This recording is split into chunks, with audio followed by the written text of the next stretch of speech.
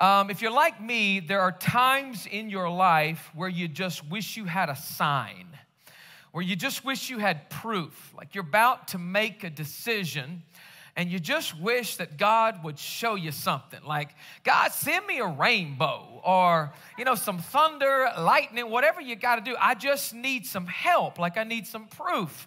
Maybe you're trying to buy a house or a car or considering a career change or moving, whatnot. Or maybe you're just considering actually going out with that dude who has asked you out. And if you're looking for a sign, well, that's probably your sign that you probably don't need to, but we'll talk about that in the series that begins next week. But we're always looking for a sign. I have this kind of life hack that I wanted to share with you guys on Easter 2023. I think it's significant.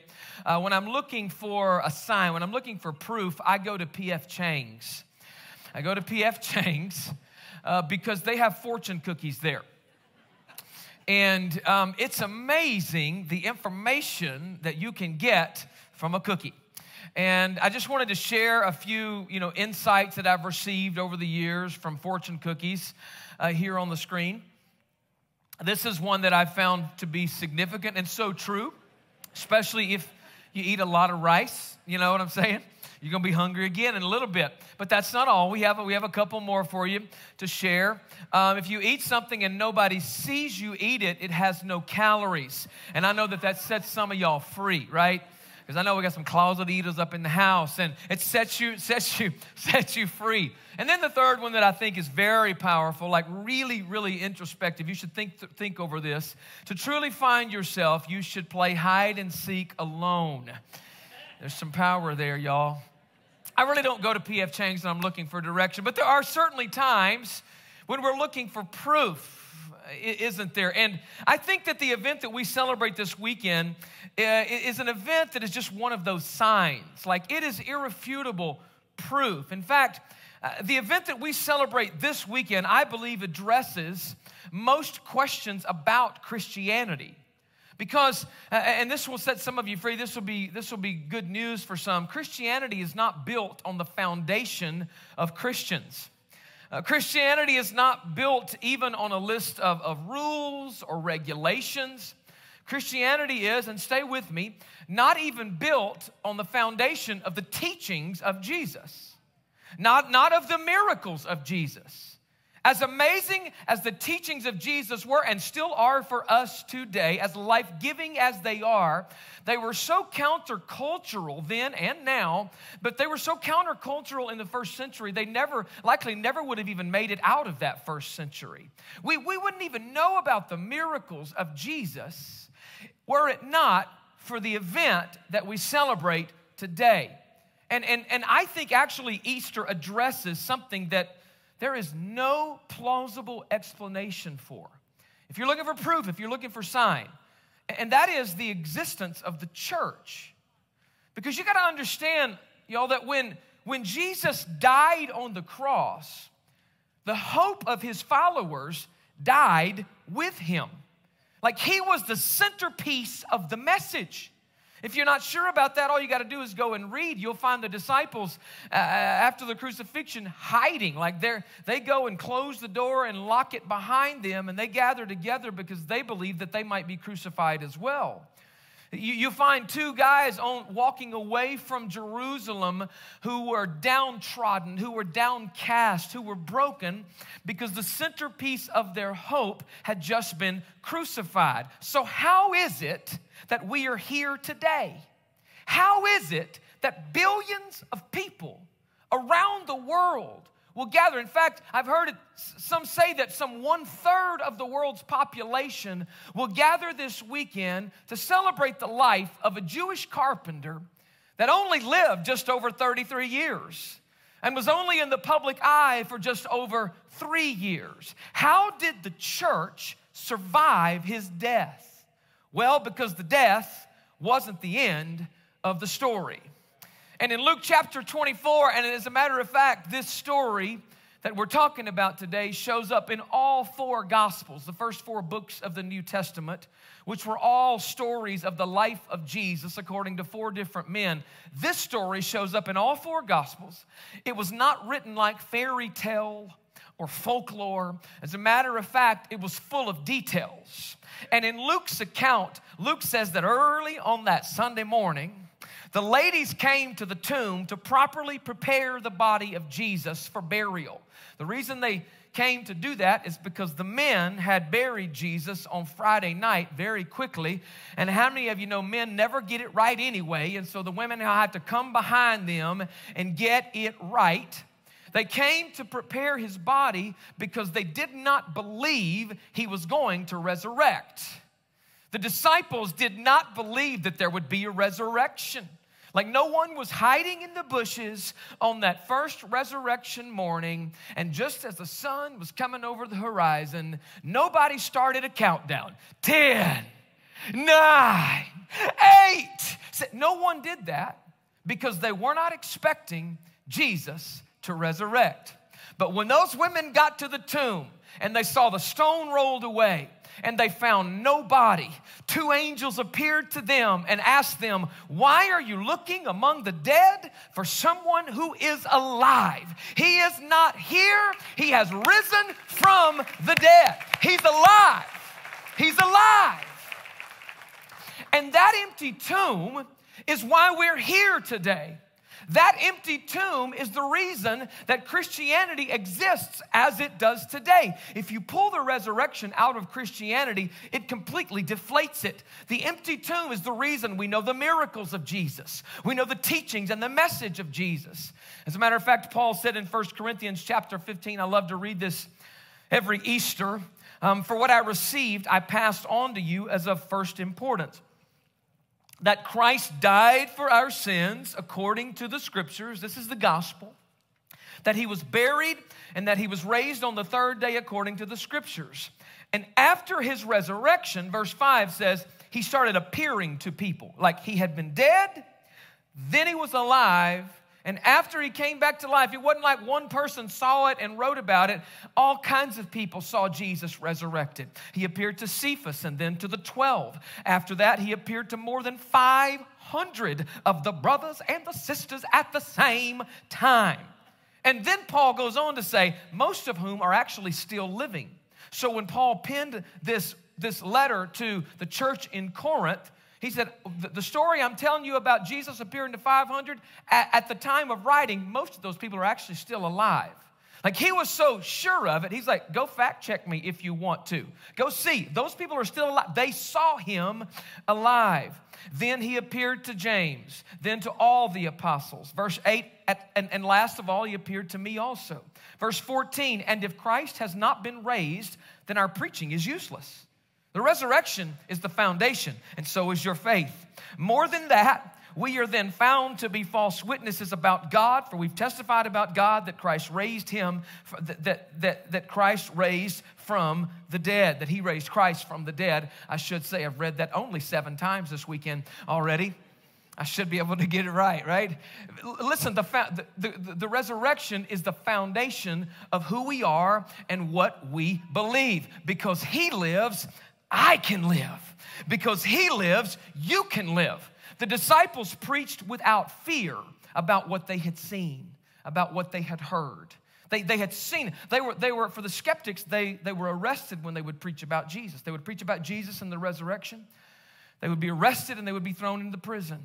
And those crazy dudes, what would they do when they would get released from prison? They would start preaching about the resurrection again. It kind of makes you think that they were onto something, that they had actually tapped into something, that they had experienced something. I, for one, learned my lesson. When I do something and it hurts, I don't do it again. They preached Jesus, it hurt. They would get released and they would preach Jesus again because they had seen the empty tomb. They had been there with Jesus. They knew he was the Messiah. All but one of the disciples were actually martyred for preaching about Jesus and the resurrection. I know that there are people who will give their life for things that they believe to be true, but no one will give their life for something that they know is a lie. They knew that Jesus was alive. And I want to challenge you on this Resurrection Sunday, 2023, to not see this story as folklore or an old fairy tale, but to see it for what it is. It is a life-transforming story. I want you to embrace it. I want you to experience all of the hope that Easter has for every single one of you. And I want to give you 3 things that Easter offers to every single one of us. And the first thing that Easter offers today, you need to know this, it offers payment for my sin. It offers payment for your sin. Anybody ever had something stolen from you? Ever had something stolen from you? Amazing how violated you feel. Now, how about this? And this is by show of hands. Anybody ever had an automobile stolen? You've had an automobile actually stolen. Every service, there's been multiple hands. Kind of a sad state of affairs. How many of you had a vehicle stolen twice? 2. Anybody had a vehicle stolen twice? Vehicle stolen twice. We've had multiple services where hands have been up. I'm thinking, y'all, you got to figure out where to park differently, buy a different car. I mean, do something different. But we've all had, well, many of us have had a car broken into. Have you had a car broken into? You had a car broken into? Can't stand that feeling of violation. Whenever I was a teenager, my car got broke into in the driveway of my childhood home. And in Jackson, Mississippi, I came out to go to school one morning and my car door was open. How many of you know you don't want to start your day that way? You don't want to walk out the house and your door be open. And so I started looking in the car and I realized there really wasn't anything of great value to steal. However, they had taken something that was valuable to me. And it was a box of cassette tapes, a collection of cassette tapes. And for the younger ones that don't know what a cassette tape is, it's how Mom and Dad used to listen to music when we were younger. And I had me in a 1981 Buick Regal, and it was old when I got it, piece of junk. But man, I put some lipstick on that pig. You know what I'm saying? I put some shiny rims on it, and I got like a $99 paint job, and that was like peeling within a few months, and I got me an aftermarket Panasonic stereo, and I got some subwoofers, and I put them in a box and in my trunk, and it was homemade, and it was never really anchored down right. So anytime I would open the trunk, the box would be laying all over the place, just hanging by the wires.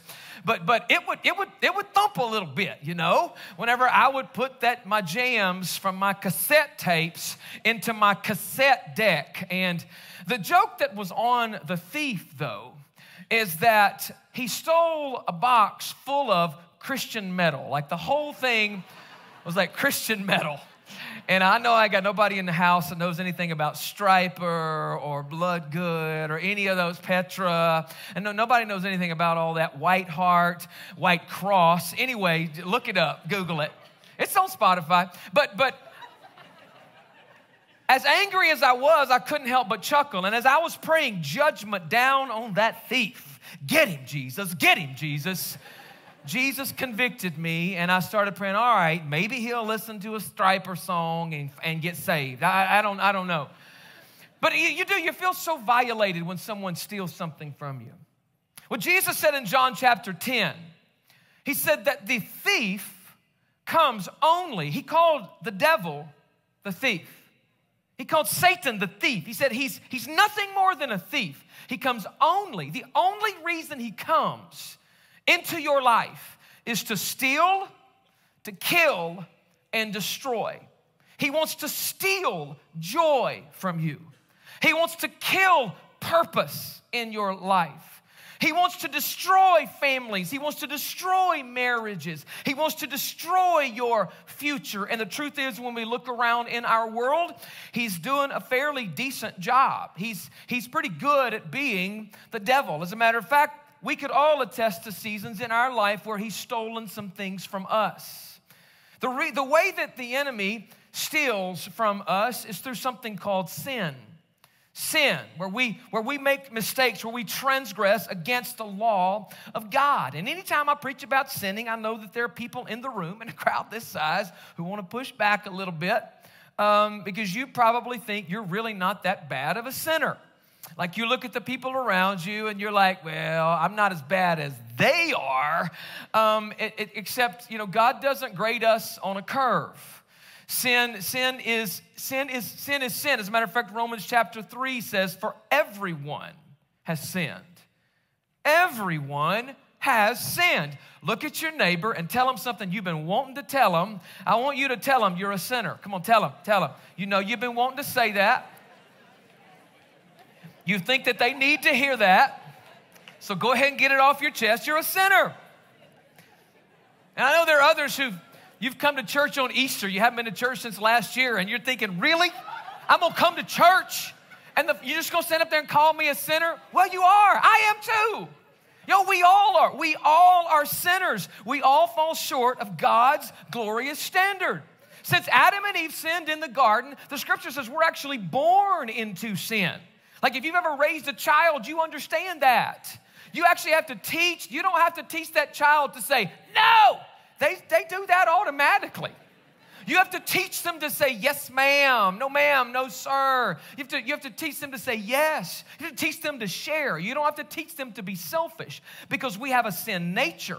Isaiah 64 verse 6 says we are all infected and impure with sin. And when we display our righteous deeds, when we do the best that we can on our own, they are still nothing more than filthy rags. We are all sinners, and this is a key. On your own, you can do nothing to improve your position. So that's the bad news. But it's Easter, so I got some good news. Jesus said in John chapter 10, verse 10, when he said the thief comes only to steal, kill, and destroy, I'm so glad that he didn't put a period at the end of that sentence.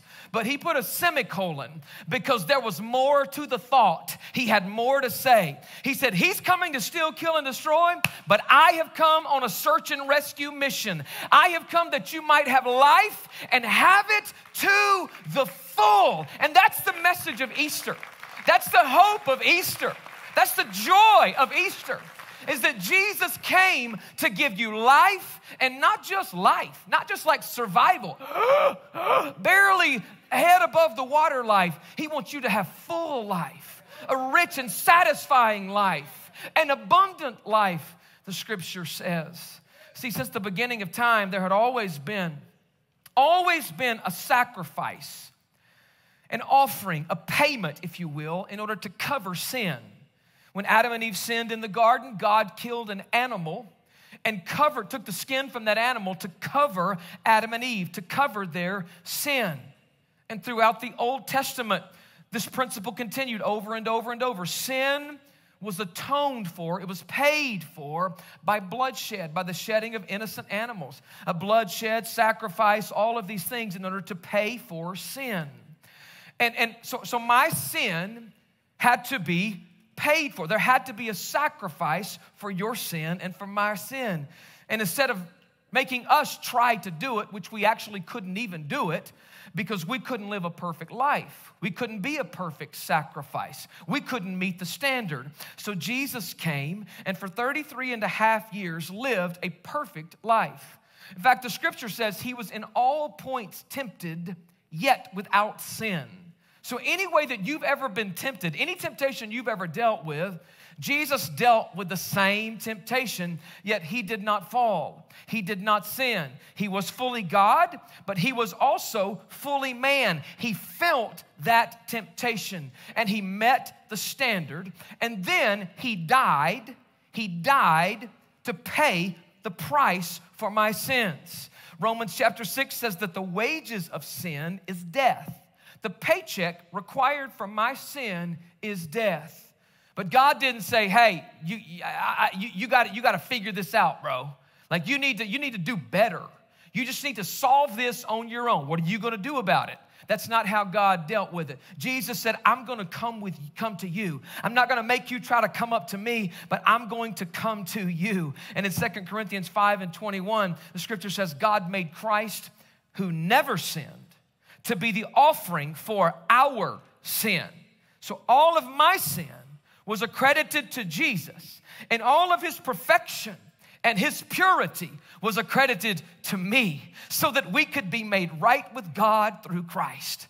Have you ever had somebody pay for a bill unexpectedly? Anybody ever relieve a debt unexpectedly?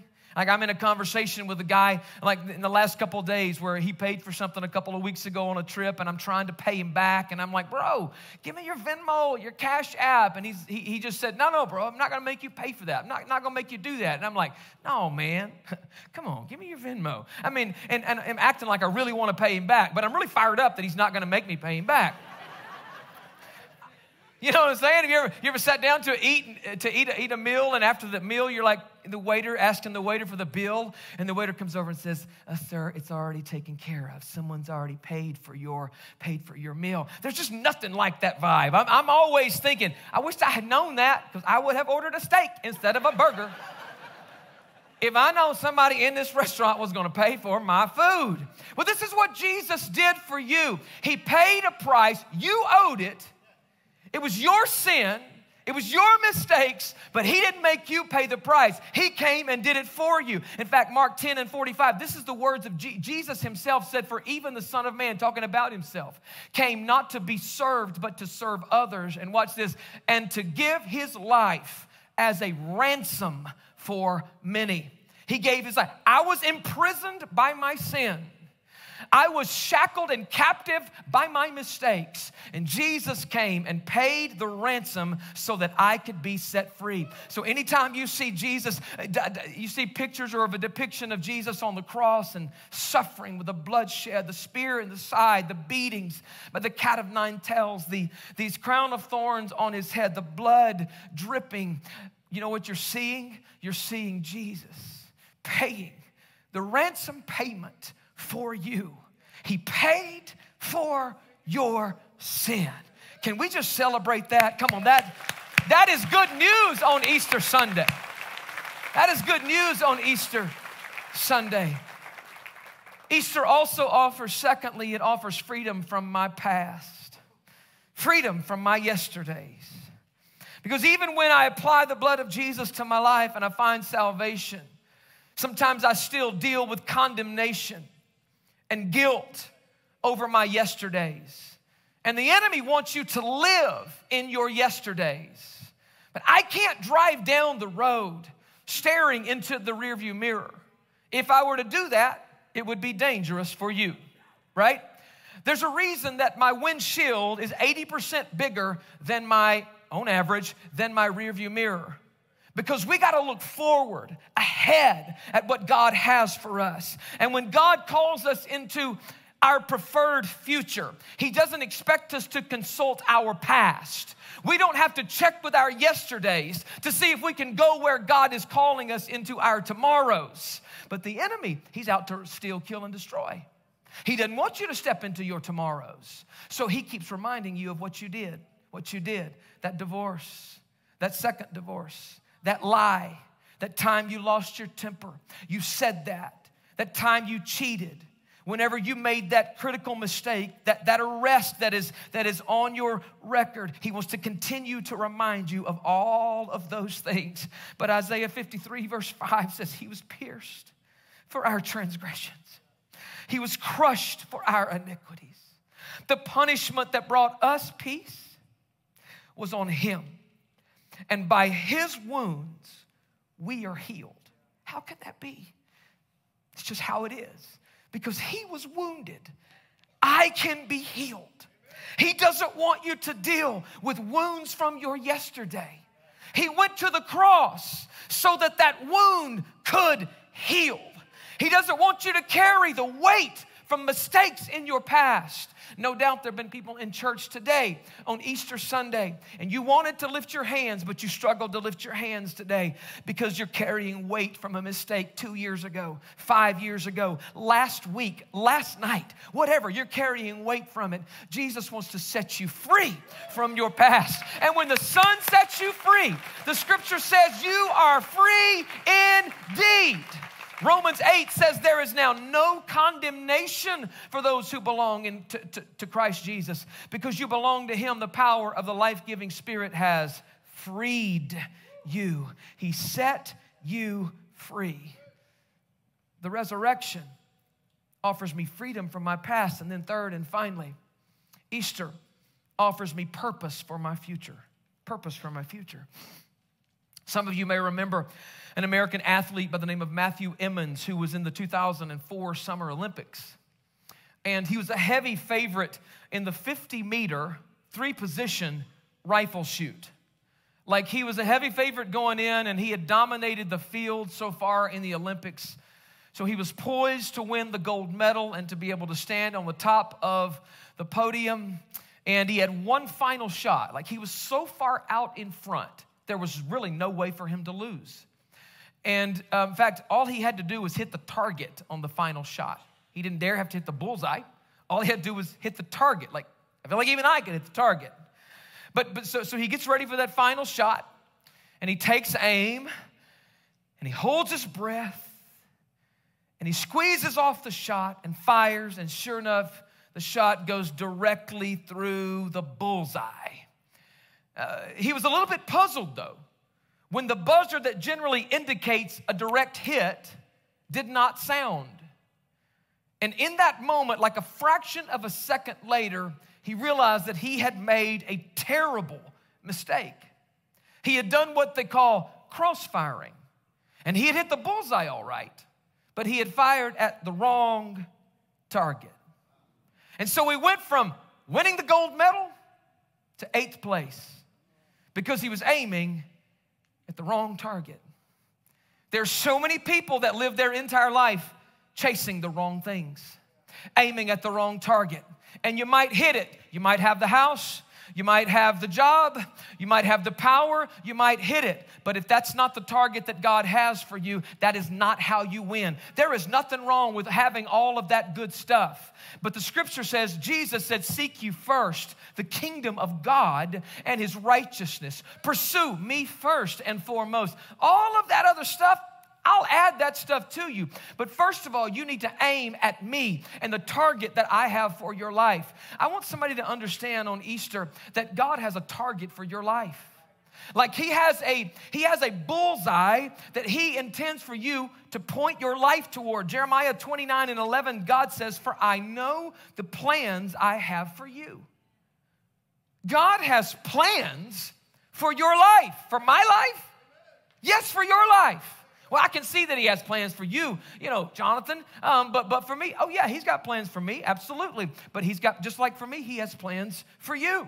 And I know that some people think, but yeah, I've messed up so bad. Like, I've made so many mistakes in my life. I'm the worst sinner in the building. Listen to me. I'd have you look around, but it might get weird. You are not the worst sinner in the building.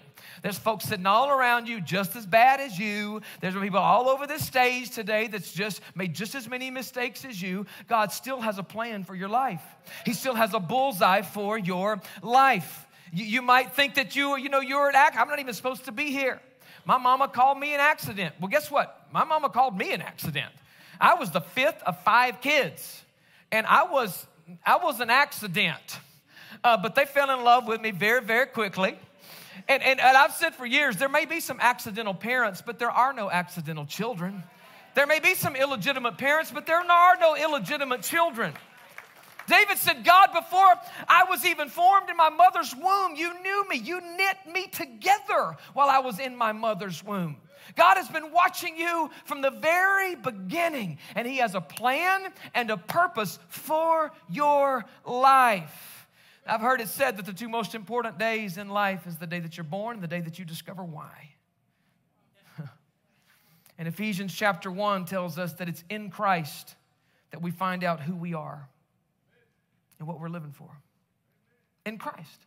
Outside of Christ, you're always going to struggle with why. Why am I even here? What is this all about? But in Christ, you figure that out. I want to share with you a video this morning. My name is Mike. I serve at NorthRock Midtown on the worship team, and this is my story. I was handcuffed, looking at the possibility of prison, scared to death, and I remember just a small voice coming to the back of my mind saying, pray. And all I could think was, God, if you please help me out of this situation, I promise to give my life to you. And I was desperate for redemption. And my life up to that moment was marked by pain and trauma and suffering. I found out that the man that I thought was my father wasn't. And when I was 15, my mother was sent to prison. And by the age of 18, I was in a homeless shelter. and I felt alone and hopeless. So I turned to drugs and crime and gangs, partying. And that's when I found myself in handcuffs, praying and making promises to God. I asked him for a miracle. I had no reason to believe that he would help me, but by his grace, he did. And that officer, for whatever reason, decided to let me go. The very next day, I met a man on the street who decided to talk to me about Jesus. And it was in that beautiful moment that I heard the voice of God saying, "You told me you were going to give me your life." And I said, "Okay, I'm all in, Lord." And that's where my faith journey began. I started learning about God and who Jesus is, and I began attending church and learning how to serve others. And for the first time in my life, I felt true love and peace and hope. And it was the first time in my life that I felt like I had a home. My journey brought me to NorthRock. So today I serve at the Midtown campus on the worship team, and I believe that God has really gave me a purpose in my life to worship Him. That day, in those cuffs, I was set free in more ways than one. And even today, God continues to work on me as I continue to seek Him. And I'm forever grateful that my debt was paid by Jesus and that His love has turned my pain into purpose. Come on, can we celebrate Mike's story? That's it. That's Easter. That's what Easter offers. Listen, I am convinced that the reason some people don't give their life to Jesus, like fully surrender their life to God, is because they don't see Him the right way. I believe that the enemy, for various reasons, the one who's out to steal, kill, and destroy, has caused people to buy into these incorrect ideas about God. I want to show you 3 quick incorrect pictures about God today. The first one is this. We see God as a wall, or a wall, I should say, between us and God. Like God is over there, and I'm over here. And this one is very frustrating because I can't get to God. He's over there. I can't get to Him. And a lot of people have just accepted this idea. But I've already told you earlier in the service that Jesus came. Yes, there was a wall between me and God because of my sin, but Jesus came and He busted that wall down. And now I have access to God through Jesus. So this is a lie. This is an incorrect view of God. Some people see God as it's like there's a ladder here and God's way up there and I'm way down here. And the only way I can get to Him is to climb. And if I'll just climb, if I'll just make sure that instead of reading 1 verse in the Bible a day, I'm reading 10 verses a day or 10 chapters a day. And there's nothing wrong with doing that. I encourage you to do that. Instead of just giving $1 to the guy on the corner who asks for money, I'm going to empty my wallet every single time. And maybe if I do that, I can get closer to God. I'm going to pay for somebody's meal in a restaurant. I'm going to treat my spouse really, really good, you know. And maybe if I'm just real good, I can get up to God. The problem with this is, if I do good to get to God, what about when somebody cuts me off in traffic? And, I just get really, really ticked off about it. Or what about when my kid comes home from school and I realize he's been hiding his report card and he's made some really bad grades and I overreact a little bit. I find myself down here again and I got to just climb again. This is like really bad theology. This is a false doctrine, honestly, that the enemy would love for us to believe because he knows we can't climb high enough. Because he knows we got too many issues to climb up to God ourselves. And in fact, Ephesians chapter 2 says it's by grace you've been saved through faith. It's like not of yourselves. You can't climb enough. It's a gift from God. It's not by works, lest any man should boast. It's the gift of God. The third bad view about God is the trash can. I mean, this is a bad one. Because nobody actually approaches a trash can unless they're wanting to get rid of something that they don't want anymore or throw something away that is trash to them. picked up trash as I walked up the stairs between services, and I went to the trash can and I threw it away. That's why we go to the trash can. And a lot of us think because of the mistakes that we've made in our past and the enemy telling us lies because he wants to steal, kill, and destroy, we see ourselves as trash that God can do nothing with because of mistakes that we've made, because we've wasted our best years, because we're a certain age, we're either too old or we're not old enough, that God can do nothing with our life. But I've come on Easter to encourage somebody to stop calling the treasure that Jesus shed his blood for trash. You are not trash. You are not trash. As a matter of fact, the scripture calls you his masterpiece, created in Christ Jesus to do good works. So those are 3 bad pictures of God. Now let me show you how the Bible reveals God. In fact, John chapter 10, Jesus calls himself the door. The door.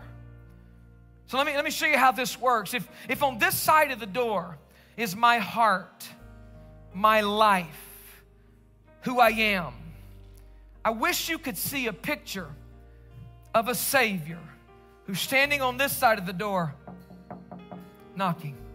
As a matter of fact, Revelation chapter 3 says, Jesus said, behold, I stand at the door and I knock. If you'll just let me in, if you'll just open up, I want to come in and eat with you. If it was in 2023 and you had a Ring doorbell, Jesus' face would be in the picture. Come on, let me in. It's me. Let me in. I've always been amazed by this idea because if anybody should be knocking on anybody's door, it should be me knocking on his door.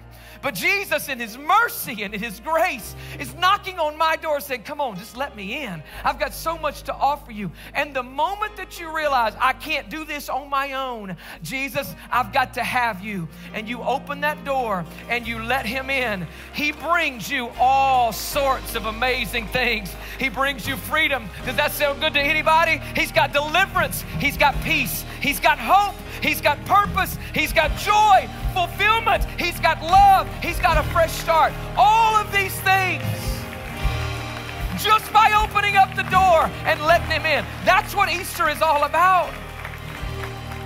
Let me in. I'll bring healing. I'll bring hope. I will bring deliverance to you. Would you close your eyes all over the building at every location? Close your eyes. How do I do it? How do I let him in? The scripture says that God presented Jesus as a sacrifice, and people are made right with God when they believe that Jesus sacrificed his life. It's just about believing. I open up my heart. I open up that door by believing. I'm going to give you an opportunity to open up the door as we close our sermon today. At every location, if you've been feeling like trash, if you've been feeling like you need to surrender your life to Jesus, this moment is for you. Stop calling trash what Jesus shed his blood for. You are his masterpiece. He accepts you just like you are. Just like you are in your brokenness, in your sin. He loves you. He just loves you too much to leave you that way. He wants to bring you healing. He wants to bring you salvation. He wants to bring you hope. He wants to cover your sins and bring you freedom. So I'm going to give you an opportunity to take that step of faith. I'd ask for all heads bowed, all eyes closed, no one looking around. And if you would say, Jonathan, I need to surrender my life to Jesus. Maybe you've never given your life to Jesus. This is your moment. This is your moment. Don't go a day longer. Or maybe you need a fresh start today. Maybe you need to re-surrender your life to Jesus and you know it. This is your moment. So I'm going to pray a simple prayer where we're just going to open up the door and let Jesus in. And if you want to be included in that prayer, if you need to surrender your life to Jesus, will you throw a hand in the air right now? Come on, at every location. Come on, Midtown. Come on, Bulverde. Come on, Stone Oak. If you need to surrender your life to Jesus, or if you need to re-surrender your life to Jesus, hold them hands high in the air all over the building. Come on, hands up, hands up, hands up. Anybody want to join these? I want to open the door and let Jesus in. I love it. I love it. Leave them up for just a moment longer. That's it, Midtown. If you're watching online, would you just throw a hand up in that a hand emoji up in the chat box. That's beautiful. That's beautiful. All right, you can put your hands down now. I'm going to pray a simple prayer of surrender. I invite everybody to pray this along with me in your own words. Lord Jesus, I surrender my life to you today. I'm starting over today, and I'm making you the Lord of my life. I repent today, Jesus. I ask you to forgive me for my sins, my mistakes. I believe in you. I believe that you gave your life for me and that you rose from the grave. And today I'm making a fresh start with you. I'm making you the Lord of my life. It's in Jesus' name that I pray. And everybody said, amen. Amen. Can we celebrate everybody who just took that step of faith? Come on.